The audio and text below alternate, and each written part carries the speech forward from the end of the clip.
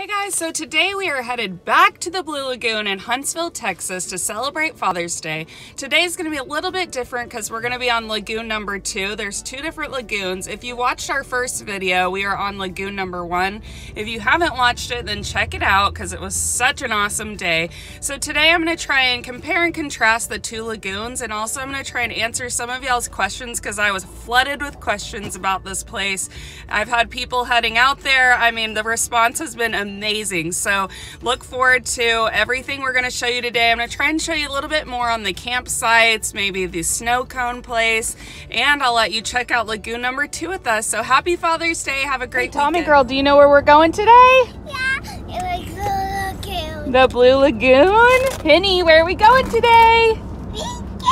The Blue Lagoon! Are you guys excited? Yeah. Can you say happy Father's Day? Happy Father's Day.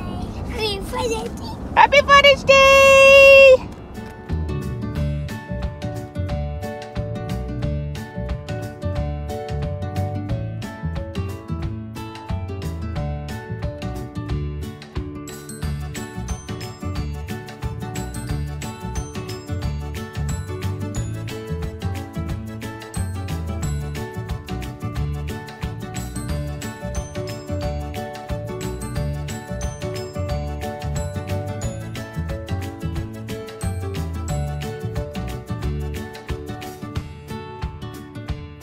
All right guys, so we are back at the Blue Lagoon. We are in lagoon number 2 this time.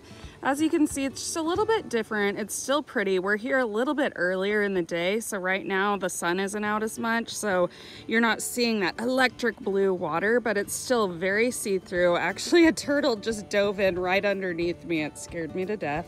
But the water clarity is still very clear. It's still beautiful. We're gonna try out a different campsite today. As I said before, it's extremely rocky, so please bring your water shoes or some kind of shoes to protect your feet when you're out here. So, I mean, look at it. It's still so gorgeous. And I will try and get some pictures as the sun goes up. Like I said, we're here pretty early today. It's about 9 o'clock, so the sun is just not hitting the water yet to show you just how blue it is, but it's still beautiful. Look, there's, in this one, there's that little sandbar right there, so I guess you could swim out there. That looks fun. And the other lagoon, I felt like it was looking a little bit deeper. So today we're gonna explore this and we'll show you what this one is like and tell you basically which ones that we like better. So we're gonna head on over to our campsite today.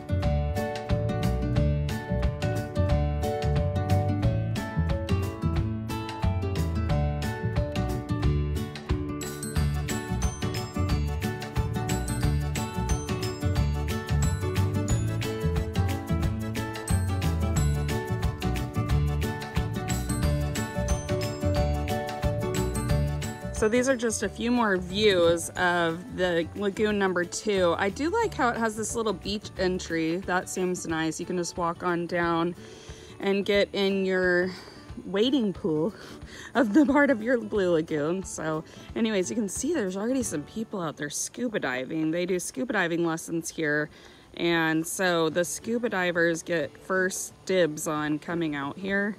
So if you are a certified scuba diver, you don't have to scuba dive, but if you bring your scuba card with you, your certification card, you can make a reservation ahead of time and then you're guaranteed your campsite.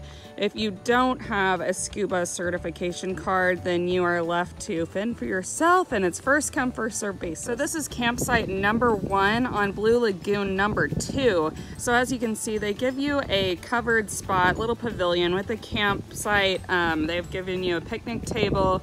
A lot of them I've seen, they have these little charcoal grills, so if you wanted to grill out hamburgers or make hot dogs, that's very convenient. They also leave you a trash bag so you can throw away all your trash before you leave, and they have a trash service where you can take it up to the front and they'll come pick it up.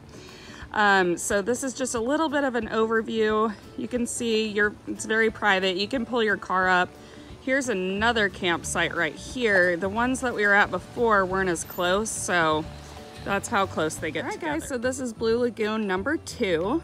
The first time we came, we were on lagoon number 1. So as you can see, this just has a little bit different feel. Looks almost a little bit more shallow, so I'm sure the scuba diving's really well over here. does really well. So as you can see, there's scuba divers right in front of me, but look how beautiful this is. The water is so clear.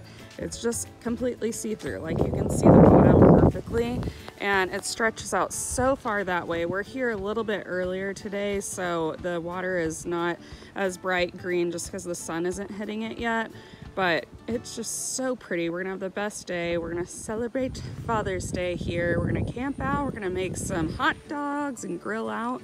So I'm gonna head to our campsite. Okay, as you can see, the sun is coming out. The water's starting to get that pretty emerald green blue color, and it's just so calm right now. I can't wait to get down into the water. So this lagoon too is just a little bit different. It doesn't seem as rocky and so high up as the first lagoon. So if you've got little kids, maybe lagoon 2 would be better for you because it's more of like beach entries. So we are celebrating a lot today. We've got Father's Day, the friends we came with, it's their anniversary, and then we've got a birthday tomorrow.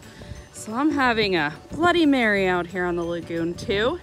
So to answer some of you guys' questions, people were asking me if you can camp overnight here, and the girl said that you can camp here on the weekend. So you can camp Friday and Saturday night only if you have a scuba certification. So you have to have a scuba certification. Someone in your group has to have one, and you have to pay for each day that you're here. So if you wanted to spend the night for one night and check out the next morning by 8 o'clock, you'd only pay for one day.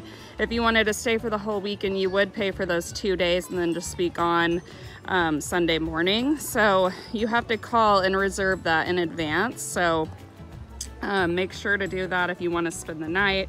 You don't have to have a scuba certification just to come swimming here. However, it is first come, first serve. So if you are looking to make a reservation, just someone in your party has to have a scuba certification.